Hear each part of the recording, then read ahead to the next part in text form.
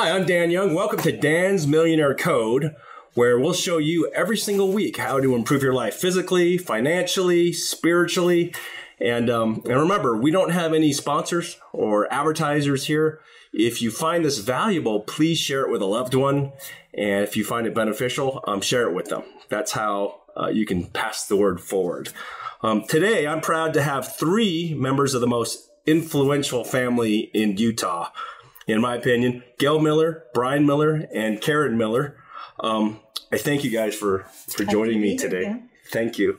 And just to give you a quick background here on these wonderful friends of mine, Gail Miller and her late husband, Larry, started their multi-billion-dollar company, group of companies back with a single Toyota dealership in 1979. Right. Gail's owner and chairman of the Larry H. Miller Group of Companies, which has grown to include more than 60 car dealerships throughout the West. The famous Utah Jazz NBA team. I love that team. And the Salt Lake City Stars, Salt Lake Bees, Megaplex Theater complexes, which I spent a lot of time there with my family, and a massive variety of automotive, financial, and real estate development companies. Forbes ranked Gail, I was just reading this, as the wealthiest person in Utah. And she's also Bryan and Karen's mom as well.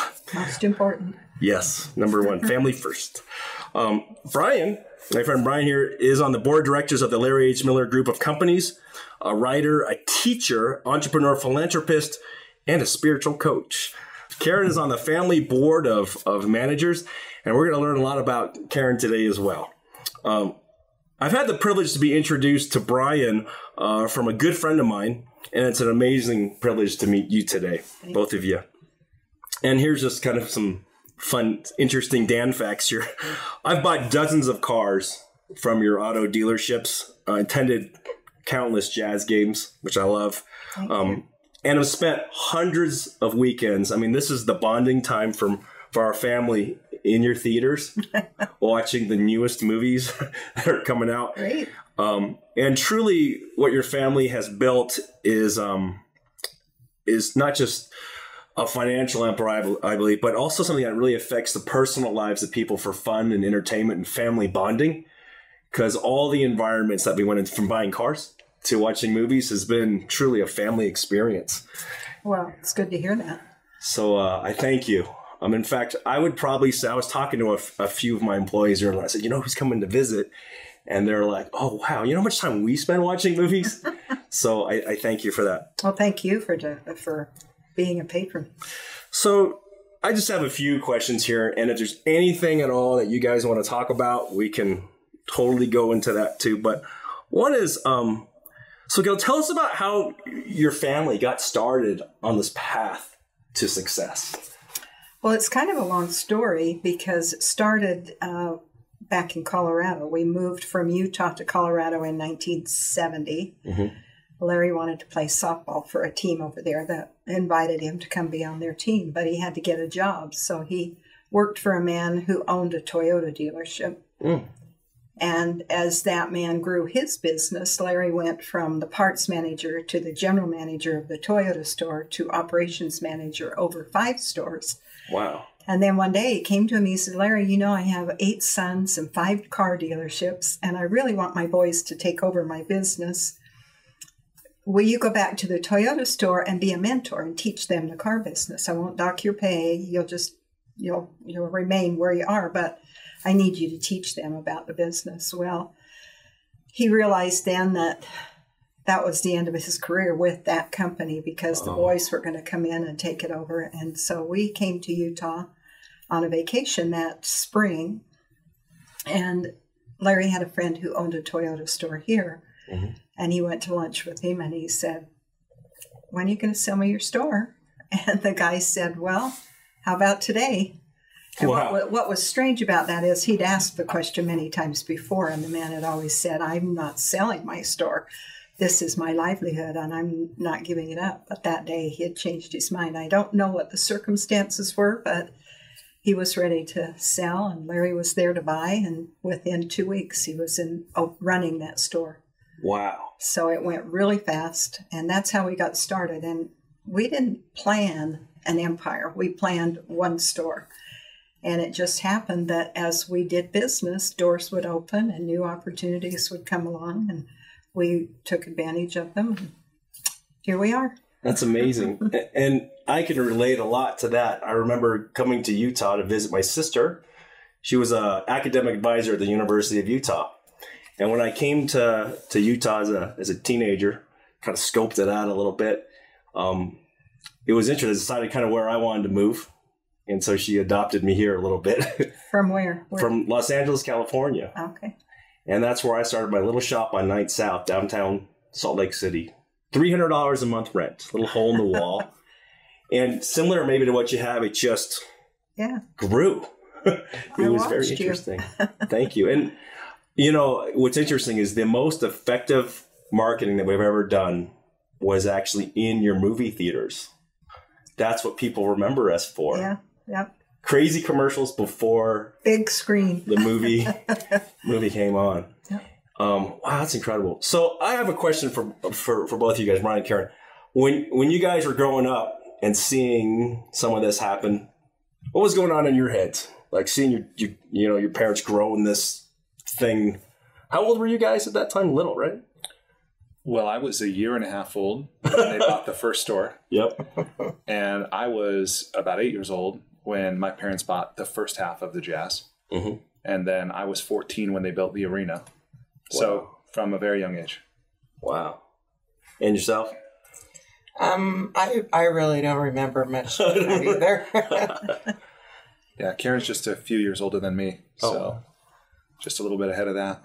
So when all this stuff's happening, from car dealerships to movie theaters to jazz and all this stuff, you're probably at school, right? You're having people go, "Hey, what are you guys doing? What's your family doing?" And probably hitting you up for, "Can I get jazz tickets?" And once we bought the Jazz, that kind of opened a Pandora's box.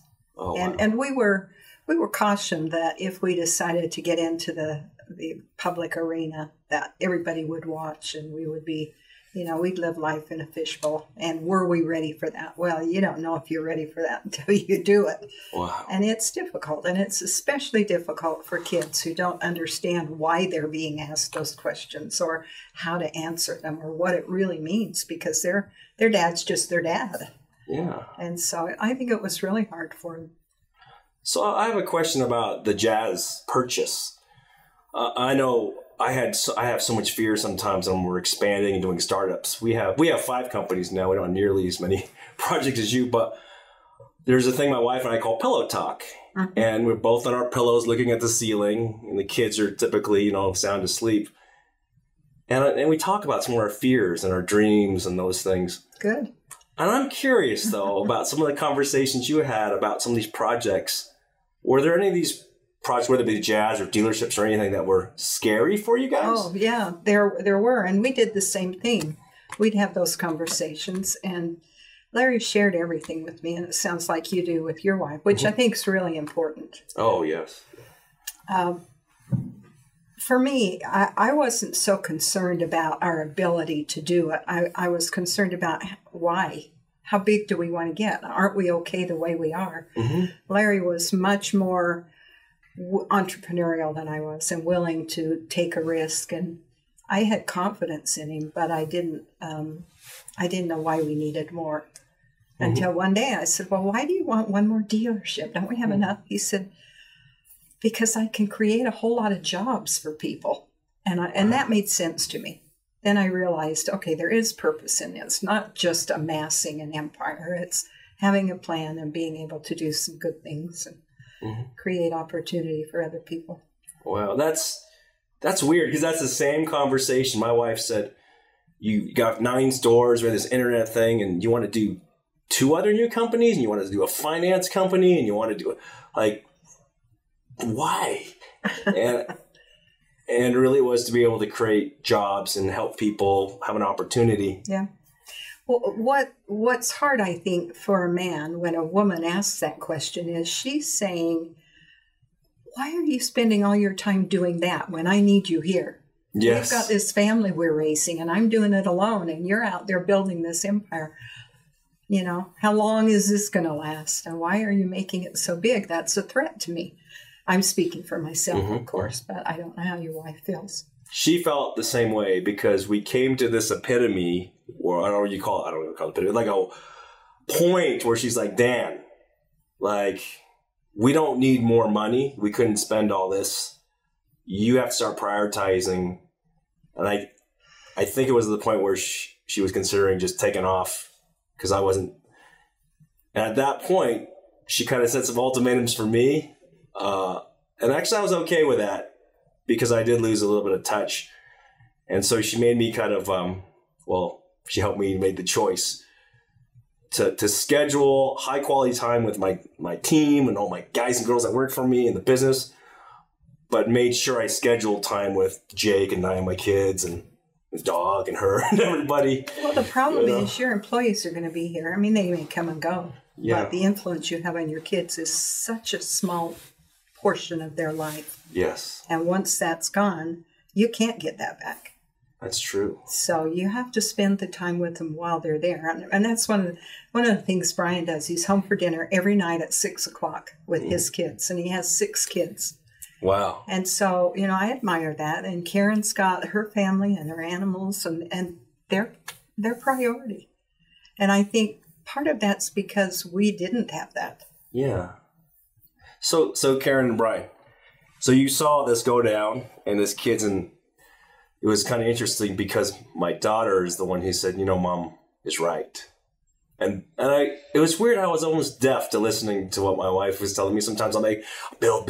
And then my daughter pulled me aside and had a real big conversation. And then that actually kind of pushed it over the edge where I kind of restructured things a little. Well, good for you, because I know in your mind you were probably saying, well, I'm doing all this for you. Yeah. Well, yeah, ESP, exactly. So I would like to hear from your guys' perspective a little bit. Did you feel this going on when you were little, and did this influence how you're raising your families now? Yeah, I think it did. I just remember him not being around much. He was at work all the time. And I think that did affect the influence and time that I wanted to spend with my family. Yes. I remember when she was 6 years old and he came home early for dinner and she said, "What are you doing here?" That's so crazy. My daughter said the same thing. Oh. A good thing I caught it. Yeah. So Bryan, how about you, man? Yeah, no question. Tony Robbins says every life is either an example or a warning. And I think in reality, every life is both, or has some of both in it. And so I've definitely learned a lot of things from my dad that I aspire to emulate, to be a certain way, to have integrity, to, contribute to others, that kind of thing.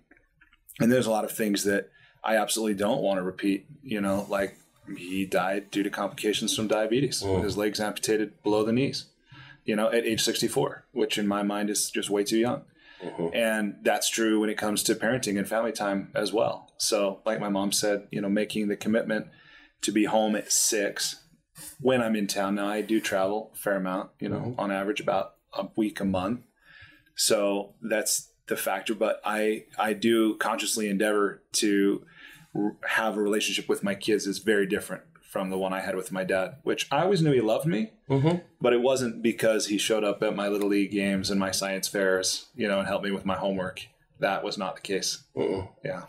Interesting. So now, you have your families individually, and you have your mom and you have your other brothers, right? Yeah. Do you guys have a schedule of family get-togethers? Because I know with so much busyness with business and family and stuff, do you have a curriculum to try to keep in touch? We now are large enough that it's difficult to all get together, but for probably 30 years, we've had a monthly get-together with the whole family. And we just call it Family Home Evenings on the second Sunday of every month. And those that can come. Those that can't or don't want to, don't. And unfortunately, sometimes it's very small, but other times it's a big group. And I think it's good to have that continuity. Whether they come or not, they know they're welcome and they know the door's open and that we are a family. I think to me that's really important.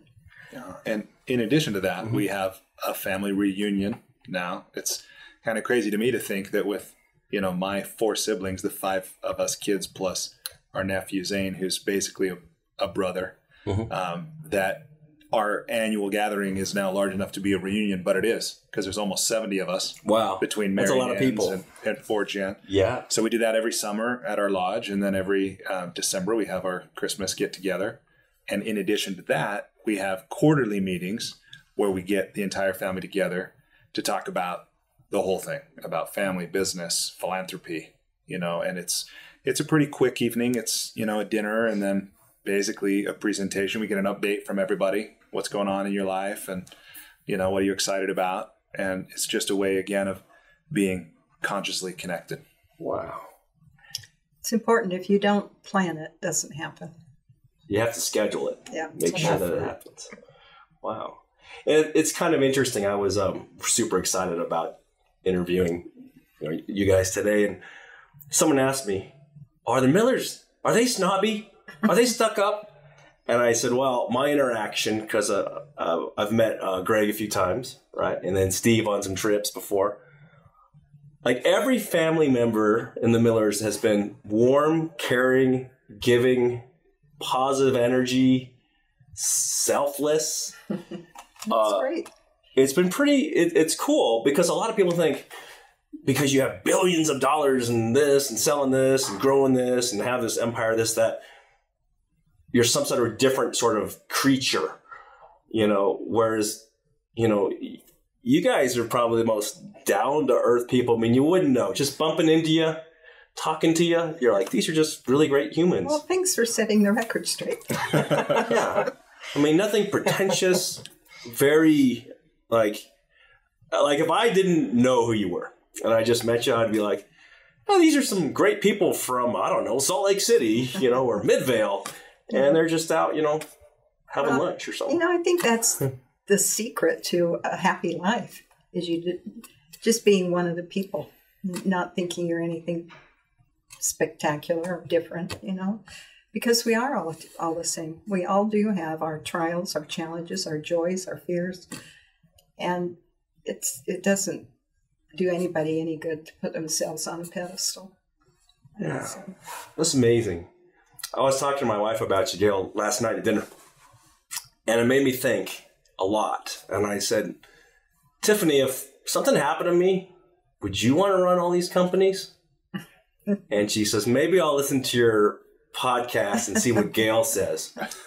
Because I'm just used to, raising the kids and making the home good and solid and making sure no one's going crazy. And Well, see, that qualifies her. That's what I did.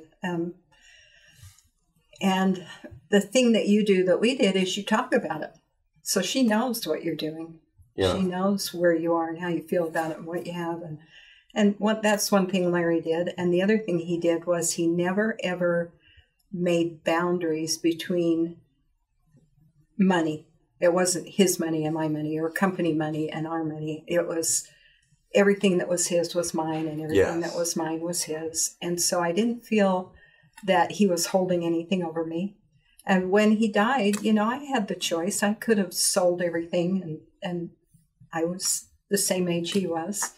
I could have said, no, I don't want to do this. It's been a good ride. I'll just sell it and ride off into the sunset, do what I want. But we had done something really special together, in my opinion. Yeah. And it was too good to not continue and continue that legacy and let the kids have an opportunity at it. Wow. So that's, I didn't step in to run the company. Greg was doing that. Mm-hmm.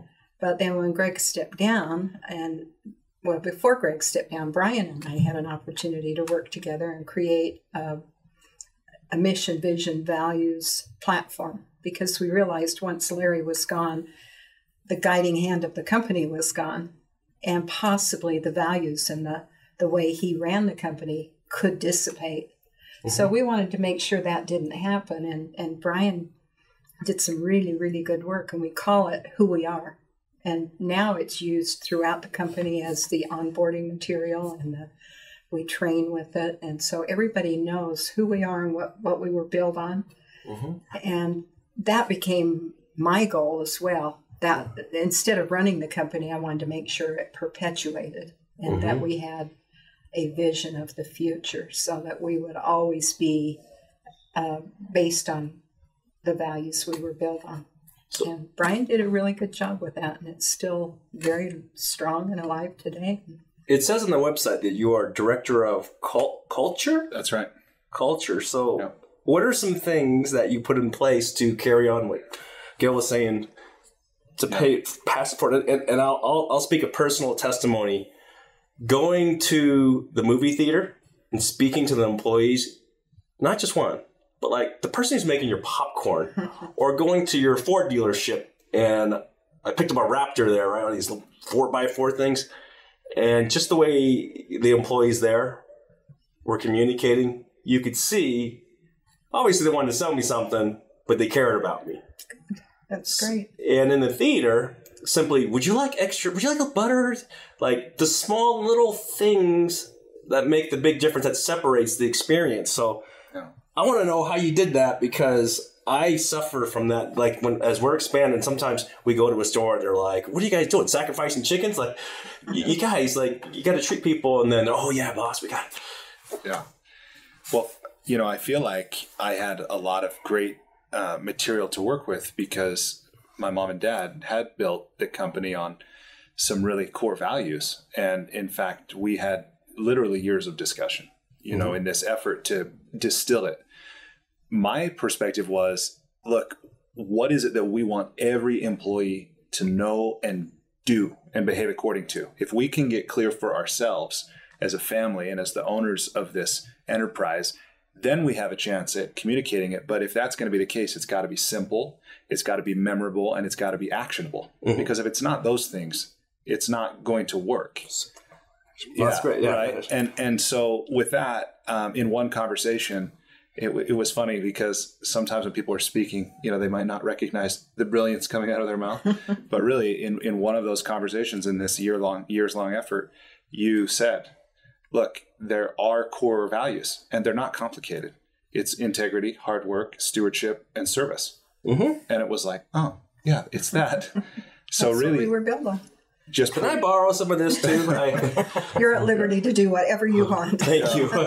So with that, then we said, okay, so it's one thing to have that, and it's not enough to just put it in a handbook or put it on the wall somewhere. We want it to be alive. And how are we going to really make sure that everybody gets it and everybody's living it?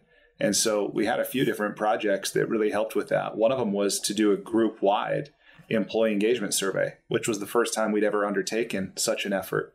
By that time, we'd grown to nearly 11,000 employees. Wow. Right? Over a large geography. And one of the strengths... Which, by the way, when Larry died, we were about 4,000. Yeah, just under 5,000. So we doubled in size. Wow. And we've been having turnover, like every organization does. And this was about 5 or 6 years after Larry had died. My dad had died. And we knew that if we didn't write it down, like you said, it could get dissipated, it could get lost or kind of mutate. Right? Understanding that there is no such thing as a cultural vacuum, right? Something will fill that space, and it'll be the attitudes, the beliefs, and the behaviors of whoever happens to be there at the moment, particularly the leaders and the managers, which is why it was so important to us to consciously communicate it. And as we did this employee engagement survey for the first time throughout all of our organizations, which was very different from the way we'd operated, because one of our strengths, which every strength can be a weakness, right, is that we give a lot of autonomy to all the different business units and all the different stores. So no one had ever said, hey, we're going to do an employee engagement survey in our little part of the group. So as a family, we said, we want to do it group wide. We understand what are people's perceptions, what are people's desires and this. And then from that, that's where we did a few things. We wrote the book, Behind the Drive. So collected first person accounts of interactions with Larry. How did he touch your life? What did you learn from him? What active service did he perform? Which really solidified a lot of the values that we were built on as well. Yeah. So by the time this book is done, it's 100 stories, and we could have easily published another 100. This is available now, this book? Yeah. Oh, wow. Yeah. So Larry's biography, his autobiography, Driven, fortunately he wrote before he died, which I learned a lot from, even though I lived a lot of it alongside him. And yet I knew there was a lot left to tell, which is why I wanted to write Behind the Drive, to get other people's stories. So Driven, and now Behind the Drive. That's out now. Yep, that's right. Okay, this is awesome. So we did that. And then, as my mom said, we created the who we are presentation, which is something we do every year with all of our employees. We do it actually in one of the auditoriums at the theater, and we live stream it so everybody gets it on the same day.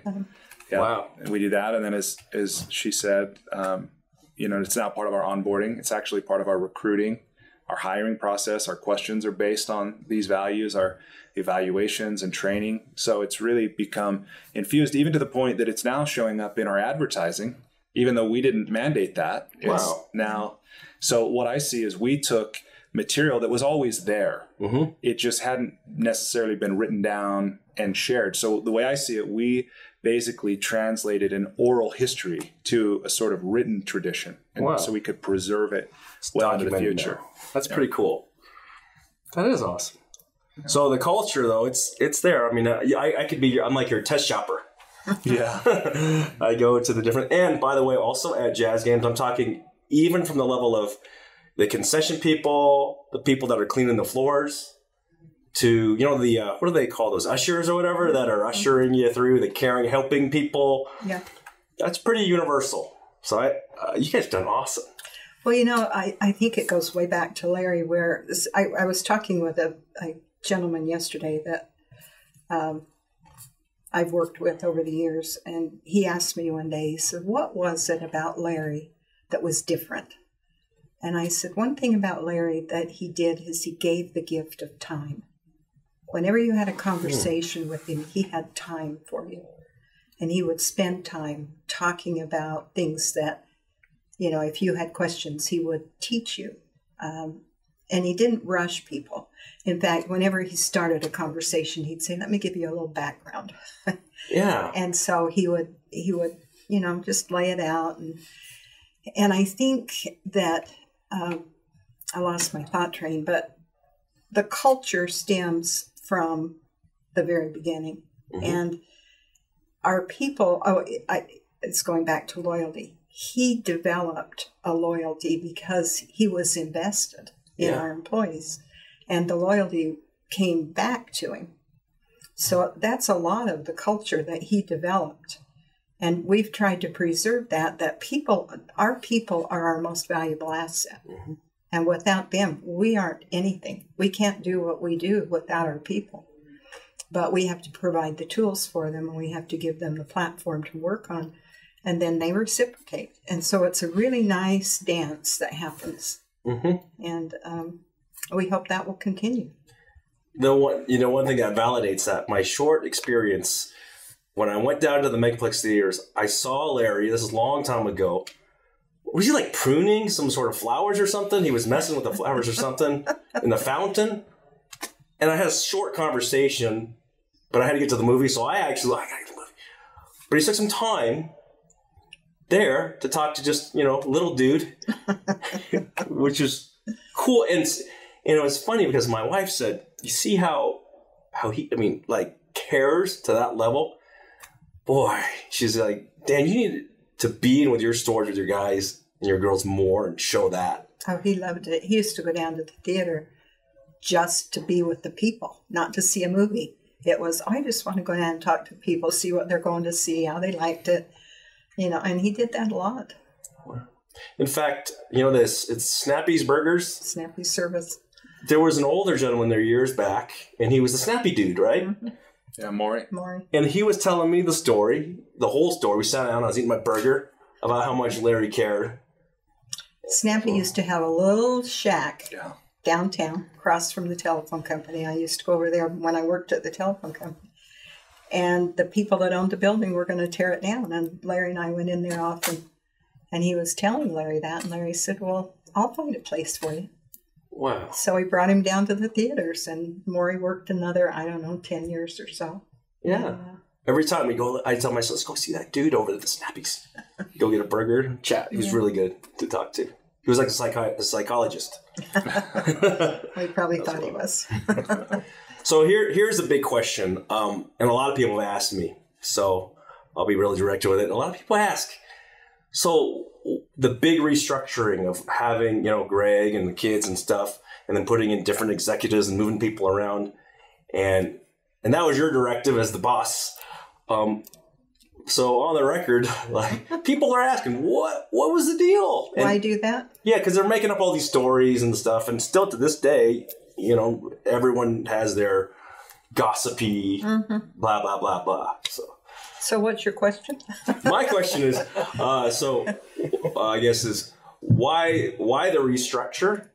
And Why fix it if it ain't broke? yeah, what was the reasoning, the family's reason behind your reason as the chairman and boss of why to do the restructure? Well, there's a very good reason, in my opinion. Other people may not agree with it, and it's been a little bit of a hard sell with our people because we were in entrepreneurship for so long, and just, you know, Larry ran it. He was the guy, and then when Greg came in as the CEO after Larry died, he did it a different way. But while Larry was alive, he was very conscious of maintaining the business long term, even after he was gone. Mm-hmm. So he set up his estate, and by the way, we each own half the company. And so he took care of his estate before he died in that he wanted to set it up so it would last for 80 to 100 years to protect all the jobs and all the people who were working there. Wow.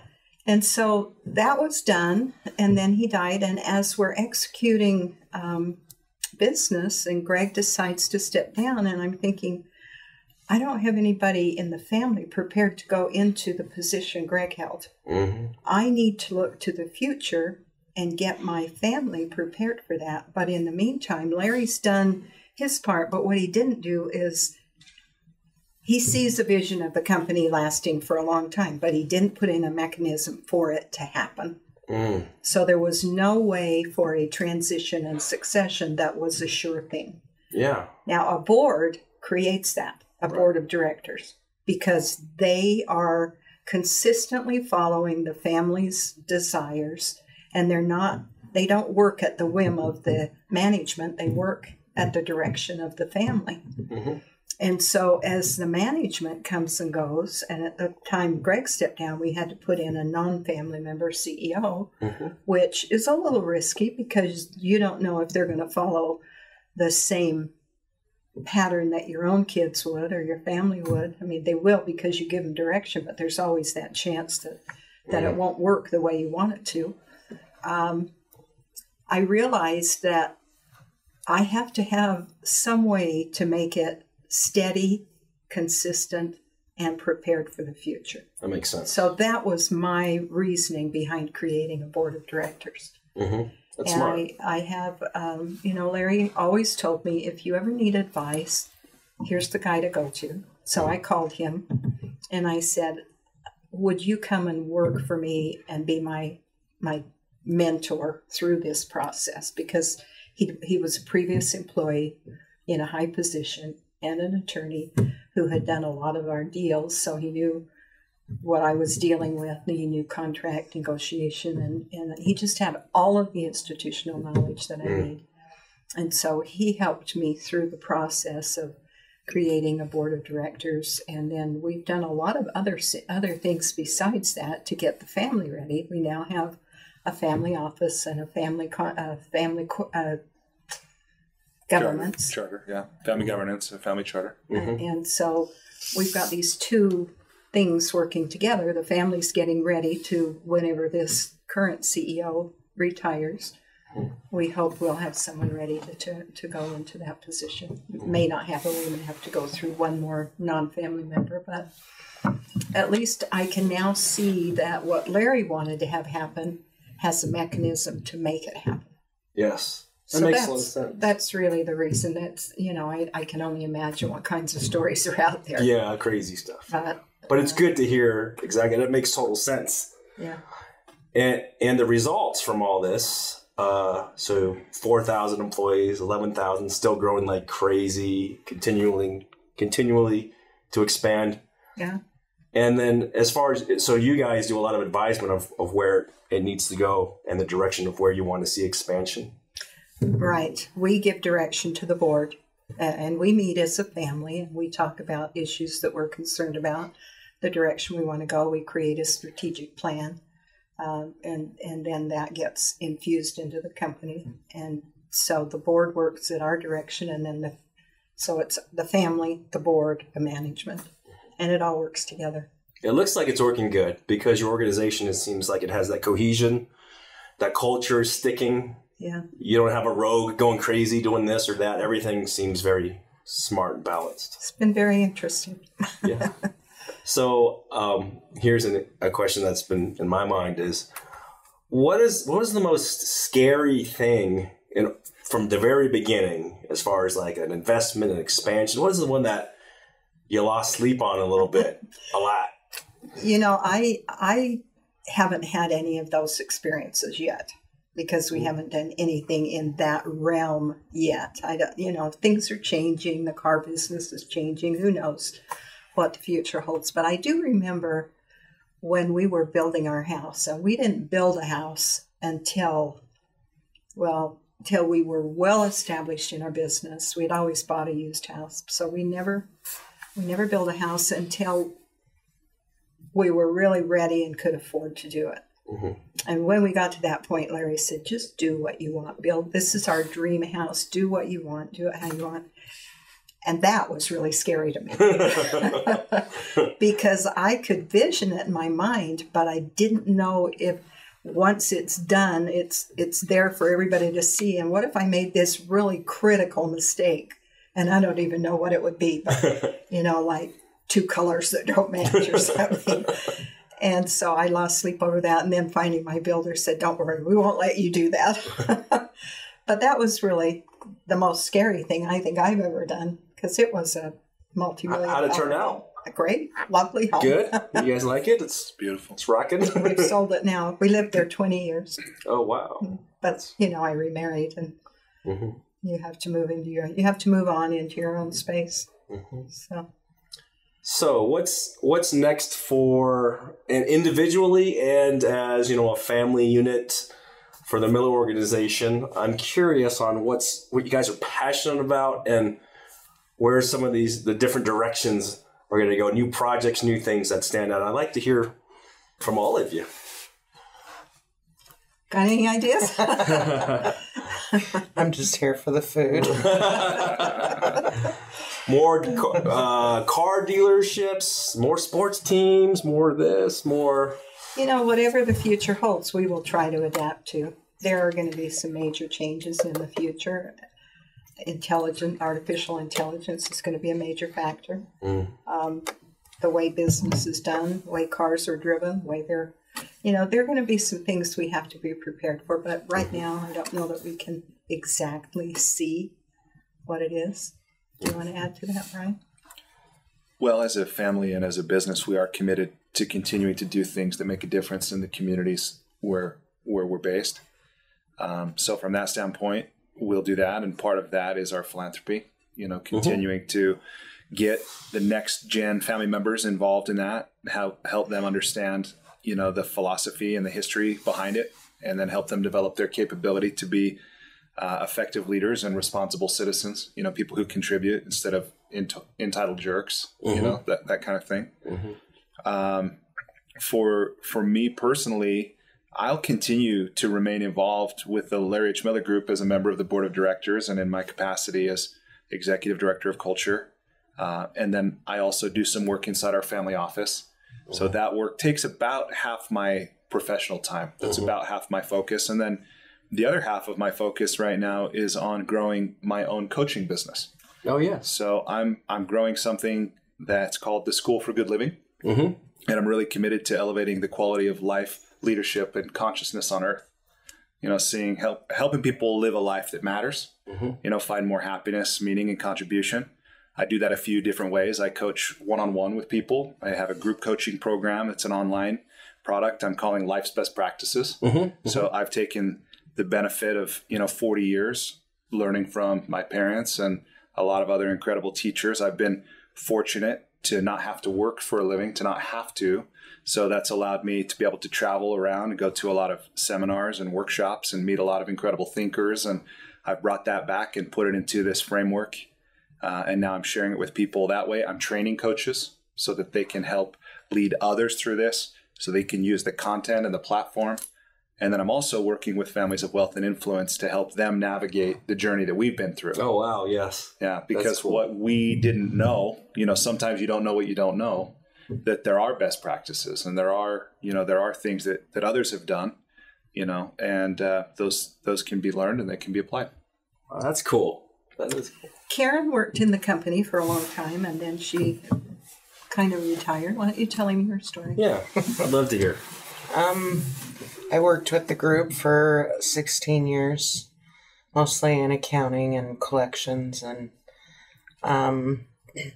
just kind of saw time getting away with my kids and not spending the time with them that I wanted to. So I quit working and bought a horse ranch and Ooh, fun. just tried to spend the rest of the time that I had with my kids at home with them. And now they're grown and moved out, and I'm back to sitting on the board of family managers, which I'm excited about. So I'm looking forward to the future that brings for me. And I am going to be having another grandbaby here in a few months. Oh, congratulations. I'm enjoying being a grandparent. That'll be 5. Number 5. Wow. So, how many grandkids, great-grandkids? How big is the family now? well, Larry and I had 5 children. Mm-hmm. My current husband and he had 4. Mm-hmm. So that's 9. He has 7 grandchildren. Mm-hmm. And together we have 42. So that means I Wow. have 37. Oh, And 18 great-grandchildren with 2 more on the way. you're sure good with numbers. You know. Yeah. Well, luckily they generally come one at a time, so you get to know them. You don't have to And remember. she buys gifts for all of them. You pick each one out. And she remembers their birthdays, too. Wow. You do use a spreadsheet or you have a I use calendar? an assistant, actually. Oh, see?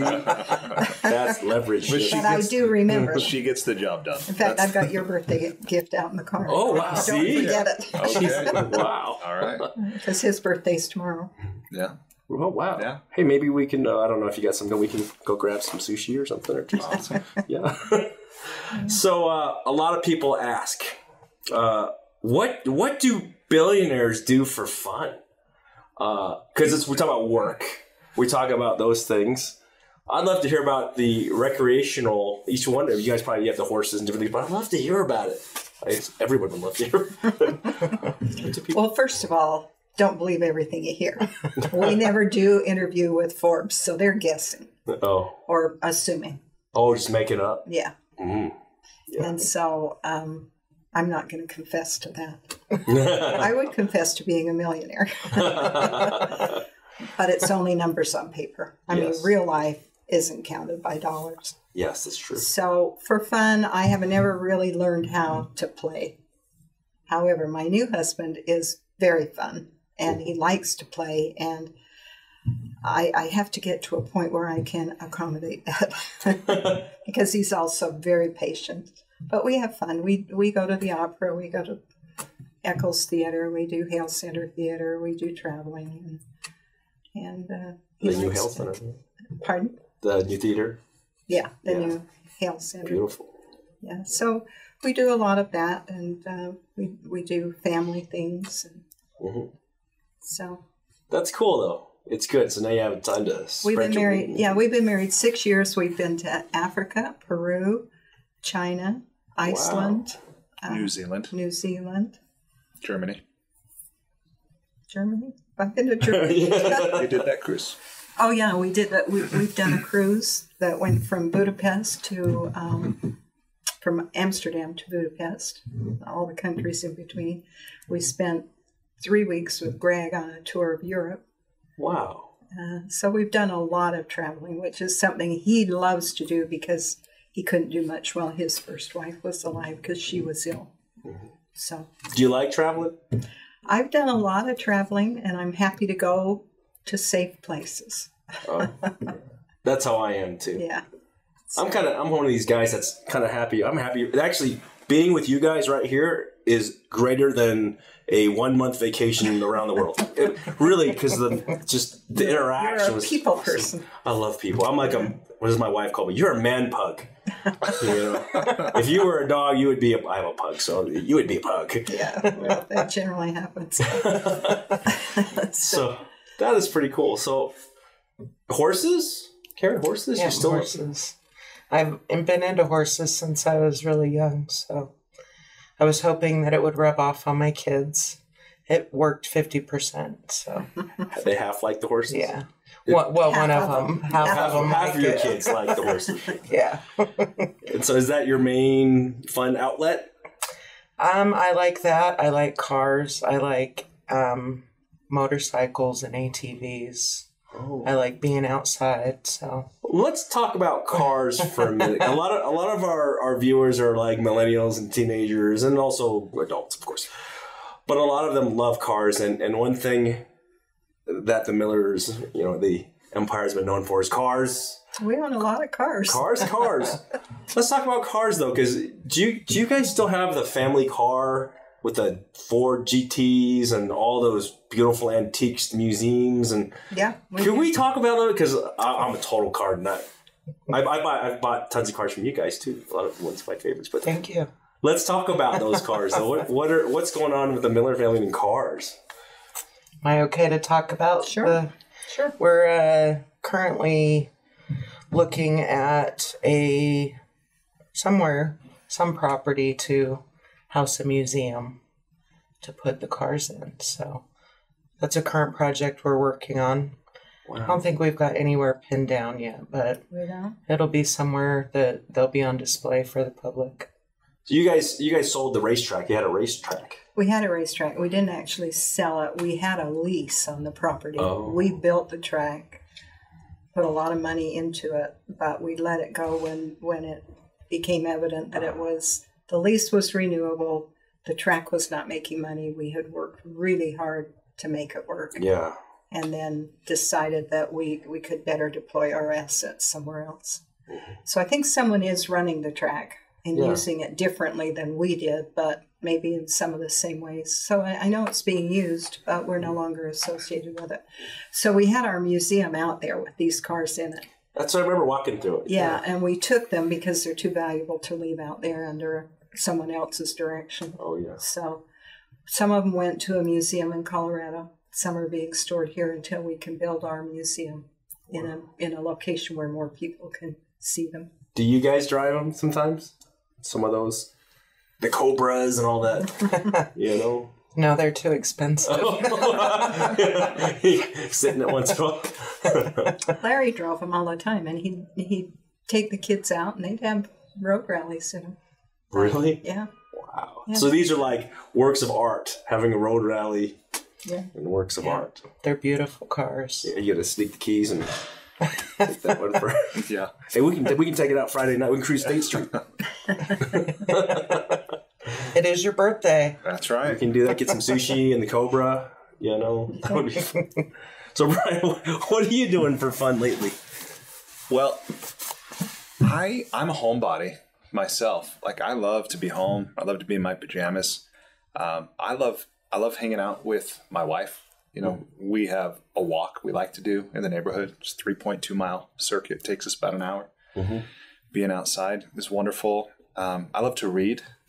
For the last few years, I've read at least 50 books. I read a book a week. Wow. And I would read them. Like, listening was cheating for me. You're actually reading the paper book. A lot of reading. I love to learn. Podcasts, TED Talks, seminars, talking to people. So that's a big thing that I love to do. I love to play games. Play games of all kinds, board games, card games, video games. I hear you have a pinball machine, like little museum thing going on in your building. Yeah, it's kind of a shrine, kind of a pinball. We actually call it the Pinball Palace. Yeah.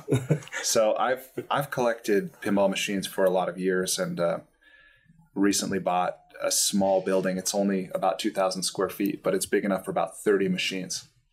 So I'm just putting the finishing touches on it, and looking forward to sharing that with a few friends. Could we go there maybe in like I don't know, Instagram live stream some video game action? Absolutely. That'd be fun. That'd be fun. And when you guys have the car museum built out, maybe we can go show the world how awesome this car. friends, you guys don't understand how awesome this car collection. It is like on a next level of awesome. I won't. Well, these are classic cars, and they all have race histories, or most of them. Mm-hmm. The Cobras all have race histories, and they're so timeless. You see a Cobra, and you think it could have been built today because they're so classic and so beautiful. Did you guys ever go cruising around in those back in the day? Actually, we drove one home. We drove the first one we bought home from California. Wow. Which was fun. That's amazing. Driving artwork home from California. Wow. That's a good road trip. It was fun. That's pretty killer. So the big message, at least that I'm getting from this, is family first. And spending that time and having it scheduled. And for business owners that are scaling, whether they have a big empire now or they're building one, make sure that you document what the values are. That you define and live up to. I think even Larry would agree with that, because he said toward the end that if he could do things over, he would spend more time with his family, because all the other stuff would have gotten done somehow. And he didn't need to stay at work and sign every last letter or turn off every light. Or, he could have spent more time with his family. It was the one big regret he had. That's huge. I think viewers out there, that's a huge one. And that while you're here, make that decision to know that the work's got to get done. But that family time is a major priority, because you can't get that back. That is huge. If people want to find you guys, see what you're up to, where can they find you, or at least see what your companies are doing and what you're doing? Maybe we'll go through each one of you, where people can find you. Bryan can tell you. Well, they can learn more about our family business at LHM.com. It stands for Larry H. Miller. LHM.com. They can learn more also at LHMauto.com. So there's information there about the Who We Are program that we talked about today, about our company history, about some of our leadership. Philanthropy. And our philanthropy. That's right. That's all available there. As for me, people can find me at bryanmiller.com. It's Bryan. Also at goodliving.com. So bryanmiller.com and goodliving.com. Yep. We'll put the links also there so people can find you, especially with your coaching. I think the coaching and experience that you have and all those things you can transfer over. I think it's super valuable. So friends, bryanmiller.com. And we'll probably be doing maybe some more kind of fun, crazy podcasts. Yeah. I'd love to do that and reach out. Maybe if we could have you again on the future and share kind of what's happening. I also want to do some sharing of a lot of the experiences. We have this thing called the We Love You campaign. And we go around to different businesses to find people in different businesses that are experiencing this We Love You experience. And then we do something really fun for them, And we don't always have the We Love You campaign going, but I can think of 3 times at different businesses that you have. Like just the popcorn dude at the theater who's making that and putting the extra butter for me because he knows it like that. That is a We Love You experience. So we'll be documenting some of that. Cool. That's fun. Love your enthusiasm. Oh, I just love what you guys have done. In fact, for the companies I have, the experience, I send a lot of my employees to the movies. I pay for them to go to the movie. They go to the movie and look at that. And that's how it needs to be when they come in here from, we call it the 5 sense experience: the sight, the sound, the smell, the touch, the taste. And one thing I got to harp on how wonderful it is the arena. Mm. You guys have taken a sports arena to the next level as far as food, experience, comfort, just traffic flow. The way you guys digitally scan everybody in and just, I mean, it feels like a whole different level. And the Megaplex theaters were like that first theater VIP. And it seems like every time I go in there, you guys add something more. Great. Excellent. Have you been to the Cottonwood Theater? I love that theater now. I love it because it has heated seats and blankets. Oh, that is. You can lay down and watch the movie. That's one of my favorite theaters. That's the theater that my daughter and I go to. I'm not sure I understand. Whoa, Siri's talking to me. We go to that theater when we have Daddy-Daughter Day. Oh, fun. And we go to that theater because those cozy chairs, you can literally recline, and they have some of the best quesadillas. Yeah. They're like cheesy, super gooey. When I'm on my cheat meal, quesadilla, and then you have those machines that make any soda drink on the planet with the push of a button. So how many kids do you have?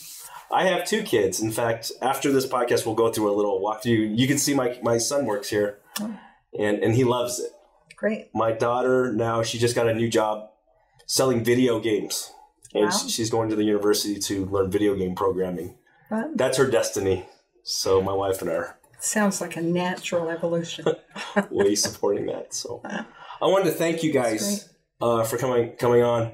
Well, it's just a super pleasure to have you. And it's great to just get to know you a little bit better. Yeah, likewise. So friends, also, again, there's no advertising on this podcast. There's no charge. I'm not selling you anything. But if you found any of this useful, please apply the lessons that these masters have taught you today and share it with as many friends as you can. And if you like it, rate it a 5-star. It'll get rated higher on iTunes or whatnot, and maybe more people can see it. So I wanted to thank you for being here today. And God bless you and have an awesome, awesome week.